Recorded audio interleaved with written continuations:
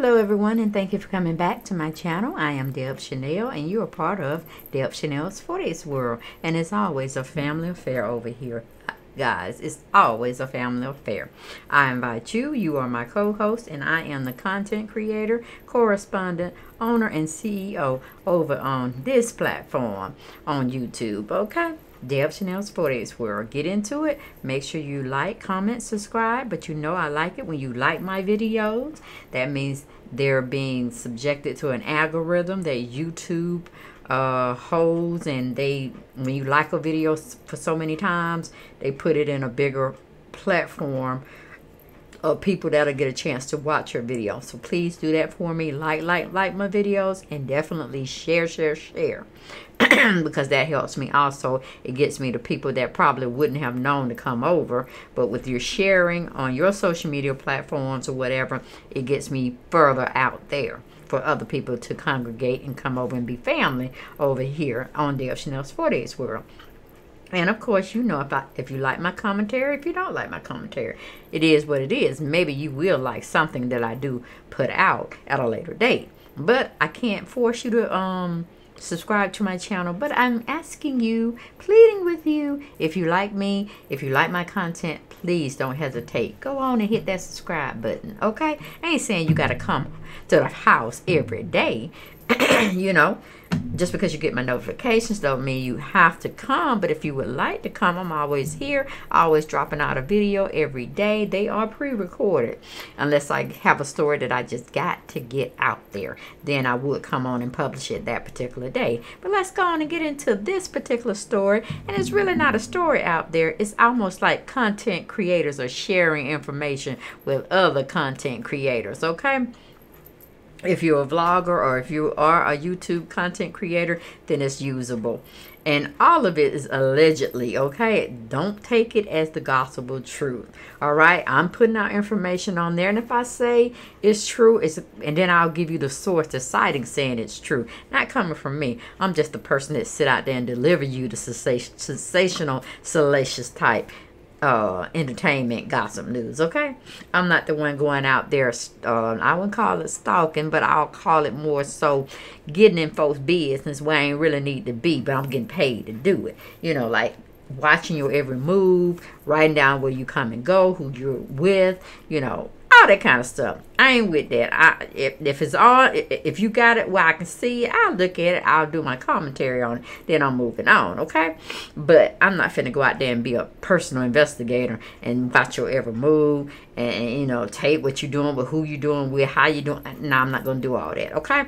I leave that for the bigger bloggers and the ones that want to make this like a career, a chosen career. You know what I'm saying? I'm not in that that type of thing. Now, if you want to give me a talk show, please give it to me all day long, okay? But I'm not finna go do the lead work and pretty much try to take out the trash and get into somebody's trash to see what they eating just because they're a so-called celebrity, okay? Not finna do all that. But let's get on into the story that DJ Richie Sky, he's a YouTube content creator. He's in the entertainment field as well. He works with Bravo, and he's a cast member on some show that Bravo Entertainment put out, True Entertainment, called Strip. It's a little sitcom show, a reality show, where they take everything from you, meaning literally your clothes. You can be up there ass butt naked, and that's fine. They bleep out the, you know, issues like the titties and the penises and the vagina. They bleep those out or cast them out where you really can't see it. But it's almost like being on a castaway type of island, like Gilligan's Island, but you have clothes. But on this particular sitcom show called Strip, you don't have no clothes, you don't have nothing. If you do something in order of importance that they like, they'll give you a chance to go to your little locker. They don't store your clothes up in. It's kind of like a storage place. You can go and retrieve one item that you think you would probably need, and you have to see the show, because some of the things that people come back, they'll still go butt naked, come back butt naked, but have a coffee pot. Like, who, what? But anyway, that's the show he's a part of. But his YouTube channel is called DJ Richie Sky. So go on over there, tell him Deb Chanel's 40s World sent you, and that's pretty much it. Because I was watching one of his videos today, and we were kind of like doing some of the same reviews on different reality shows. But like I said, he has a real big strong ear down to the ground where he gets tea prior to any other vloggers may have getting the tea, because he's up there, he's rubbing heads. He's met Toni Braxton and her families, and probably a lot of other local celebrities here in Atlanta, Georgia. And probably beyond that, because he used to live in Los Angeles. Or he may still live in Los Angeles. He may have stayed here for a couple of times. I really just got introduced to him, so I really don't know that much. But I do know he is a YouTube content creator. He does have employment with Bravo Enterprises. And he is on a sitcom reality show called Strip. So go over there, his channel, check him out. But he's giving the tea on the 3 women that are not coming back for Married to Medicine. Okay, when they get their season 8, 3 of these people you won't be seeing. Allegedly, he's giving out the tea of what he done heard. And I'm like, shoot, he up there with Bravo. He might be telling the truth. I don't know. It might not be all 3 of them going, but it might be a couple of them. Might be 2, it might be 1. But he's designating 3 women are out the door. And that's none other than Contessa, Dr. Jackie, and Buffy Parcell. Yes, honey. I'm like, what? I could see Buffy going all day, every day. And in a sense, we should have seen Dr. Jackie leaving as well, because she called herself, before she choose between her 2 friends or any of the ladies on the show, but we just going to stick to Simone and Dr. Evelyn. She'll lead the show. So maybe she's putting her mouth where her, she's putting her words. All right, go. Put your words where your mouth is. Put your mouth where your words are. Something like that. But she's standing in her own shit saying, yeah, I'll leave, because I ain't got time to be playing these games, okay? I mean, Dr. Jackie is not hurting for any money. I saw her staying on the show pretty much to just make sure everything's being kosher and everything's being taken care of, where it's not coming out of her professional life, meaning her medical life.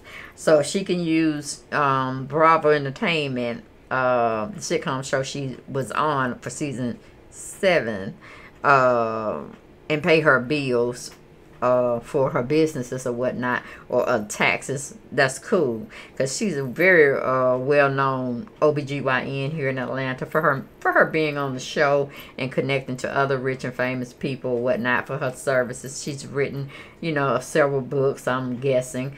I don't really know, but of 2.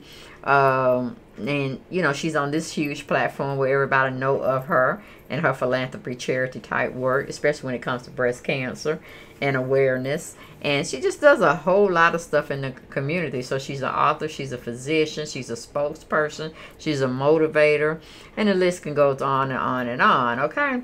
But I could see her being able to leave the show not looking back, and she wouldn't be hurting as bad, okay?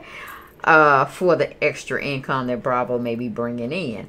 Now, Contessa, however you want to look at her, she's supposed to be a rich itch anyway, right? Not to take away from Nene Leakes, but she's a well-known accountant. I'm pretty sure she does accounting work for several corporations out there. I'm talking about huge businesses.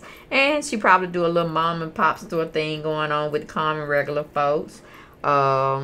And I mean, she knows a lot of people in the entertainment business, so they, of course, they gonna want their taxes done.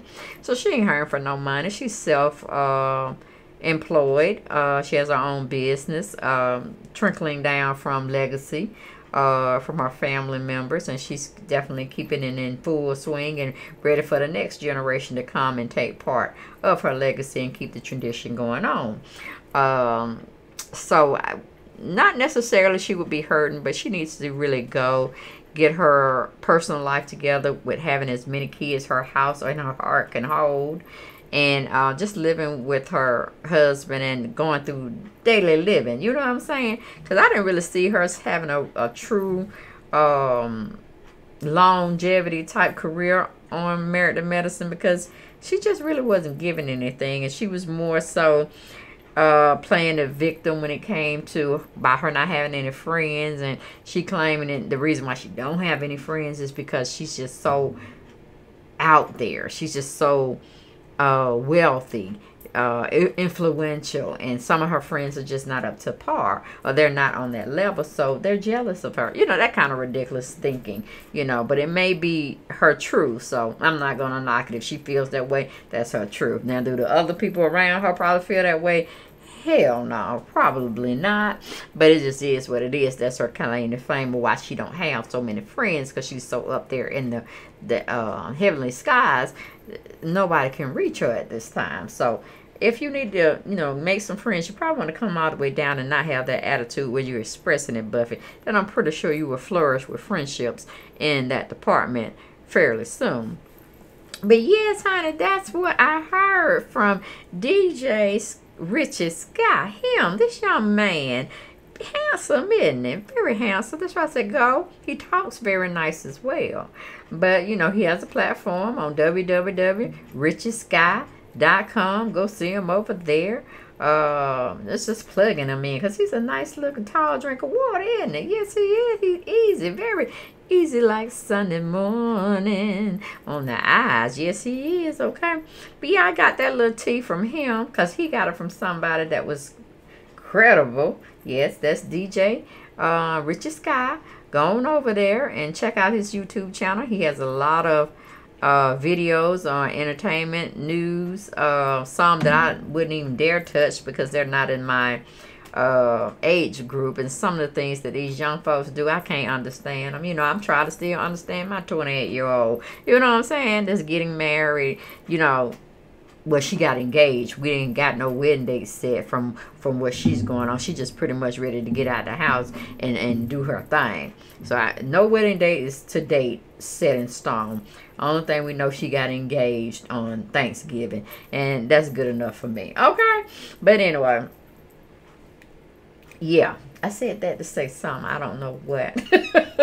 Oh yes, young people. DJ Richard talks about people like Cardi B and The Game and younger celebrities out there. Me, I focus on pretty much people my own age group, or if it's somebody doing something out there that I just don't understand, and they may have a family member that's in the entertainment business, I tend to get on them, you know, unless they full-fledged, they out there and they just make me go, why are they thinking that way? Why are they doing it? Why are they Then I might do a little story here and there, but I don't really go in on them because they're still learning. They're in their formative years. They don't know pretty much who they are. They know what they like in a sense, but they don't know how themselves involve around what they're trying to feel like they like, and they would see themselves in that particular situation. Okay, but yes, the three ladies that got tossed out, or maybe they left on their own, I'm gonna give that much credit to Jackie. She probably felt like, I don't had my time on the show, it's been a good run, but I have to say,